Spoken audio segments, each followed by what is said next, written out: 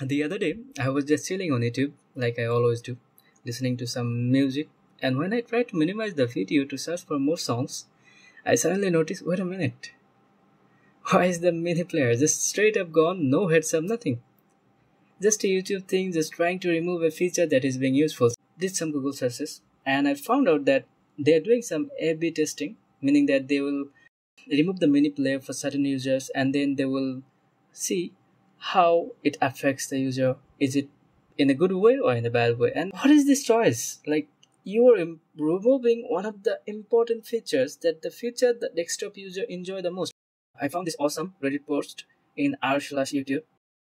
This post by Top Gear Dan, big shout out to him. This guy had the same issue 2 months prior to me. Now he posted on Reddit, and there is this awesome guy named Carlos. He suggested a shortcut.